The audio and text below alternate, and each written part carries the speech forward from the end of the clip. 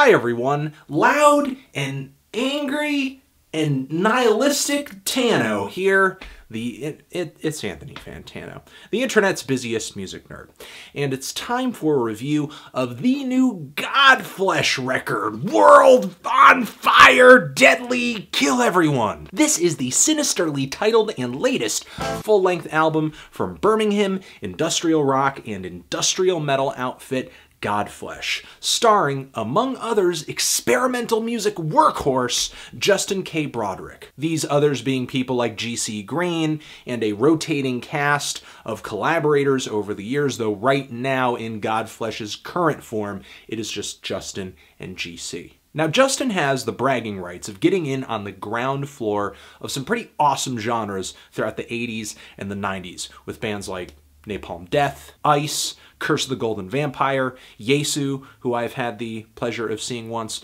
as well as Techno Animal. But in the late 80s, along with bands like Pitch Shifter and Ministry and Lard, and maybe to a lesser extent 9 Inch Nails, if you let me throw a popular name in there, Godflesh would go on to set the foundation for industrial-style metal music, going on to influence groups such as Fear Factory or Strapping Young Lad. And when I say industrial metal, I mean metal music that might potentially have electronic drums hanging in the background, really heavy, thick, distorted, bone-crushing riffs. So Godflesh, they formed in the 80s, they broke up in the 2000s, and no record in their discography is more celebrated than their full-length debut album, Street Cleaner. And it's not hard to figure out why, even on first listen, because of just how massive this record sounds even today, especially the remastered version. Even at 25 years old, this album sounds like an apocalyptic, aggressive beatdown that will not let up. The band would go on to experiment with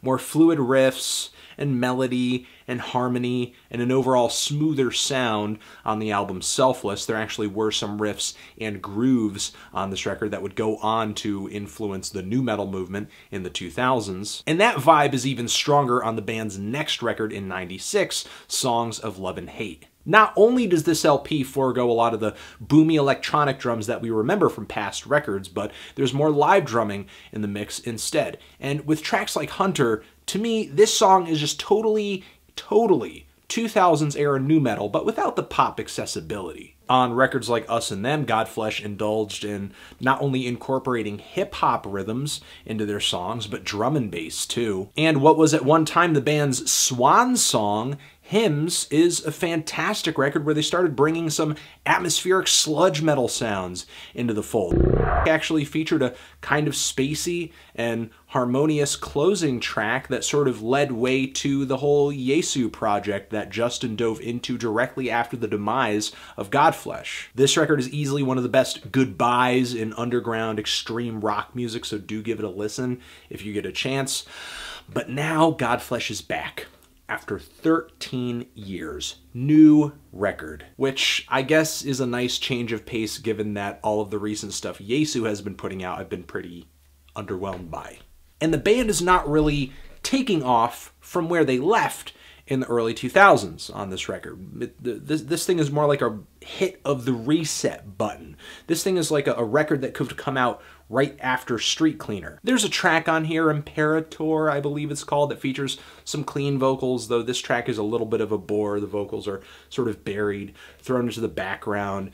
The last song's a little long-winded, kind of slow and atmospheric. There's one beat on here that feels like it might have a little bit of a hip-hop influence, but for the most part, these songs are completely devoid of all the experimentation Godflesh did from like 1990 to 2001. Which is funny given that these guys are one of the groups early on that experimented putting industrial music and hip-hop together, and now that noise-infused hip-hop music is kind of catching on, it's sort of like nowhere to be seen here. I guess you should listen to this album if you want to hear Godflesh go back and just redo the sound, the concept, and the idea of their earliest material. Essentially what the wider community, music community, celebrates them for. Street Cleaner. This MO could not be more apparent right even from the start of this record, where the guitars are massively thick, compressed, heavy. Justin's typically deep, guttural, barked vocals are very crisp, they're very clear, they're up front, they're in your face. I think the only thing this song really misses from the whole Godflesh aesthetic are the drums. They're so quiet, they're so buried. Where are the snares that sound like a shotgun going off in an airplane hangar? Occasionally they come up on tracks like Life Giver, Life Taker, but I was just hoping for them to be a little bit more prevalent. Still, there are some really good grooves coming out of these sort of stiff and electronic drums a lot of the time, like the rolling double bass kicks on the song Dead End, or the drum groove and the guitar riff on the track Shut Me Down, which is maybe one of the most nasty, head-banging, irresistible riffs on the whole record. Godflesh, guitar-wise at least, and riff-wise too, are sounding just as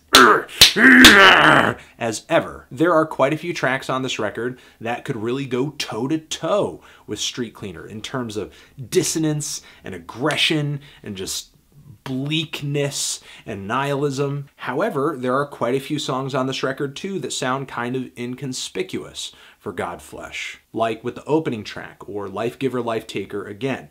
These songs to me, while loud, are not really punishing enough, which really is what Street Cleaner is as an experience. A punishment. And with so many songs on this record just sounding really heavy and slow as hell for the duration of the track time, it kind of keeps these songs from feeling dynamic. Justin definitely makes the effort on this record, but sometimes the choruses, the hooks, the bridges of these songs don't really contrast one another enough to warrant any excitement or emotional peaks. The last third of this record, though, in my opinion, really seems to pull things together, delivers one head-bashing riff after another, and the closing track, like I mentioned earlier, is a multifaceted, longer song with some interesting soundscapes in there, really sort of bringing that atmospheric sludge metal thing into the fold.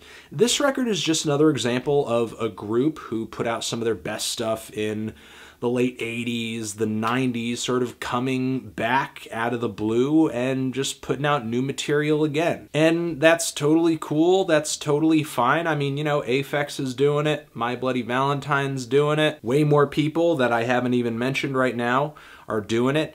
And some of these artists thus far, when dropping new material, have stuck pretty passionately to what we remember them for. Some of them have ventured out and experimented. In this case with Godflesh, they're just really kind of sticking at home base and doing what is comfortable for them, which is a little disappointing given that the band experimented throughout their career, and maybe it would have been interesting to hear a record that was kind of a culmination of the many things that the band tried throughout their career. I think it was easier to kind of make a record like this because in retrospect, the music community has deemed the band's early stuff cool, whereas their drum and bass and hip-hop influenced stuff that would go on to sort of set the tone for nu metal throughout the 2000s, not quite as cool. So I like a lot of the tracks on this record. I don't think there's a horrible song here, and I think Godflesh came through with good production. There are some pretty nasty lyrics on this LP as well, at least from what I can make out from the lyrics. My only big glaring issue with this record is that I guess the whole idea and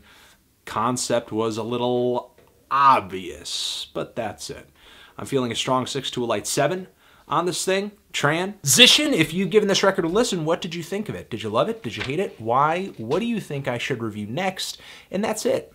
Anthony Fantano, music, music, music, forever.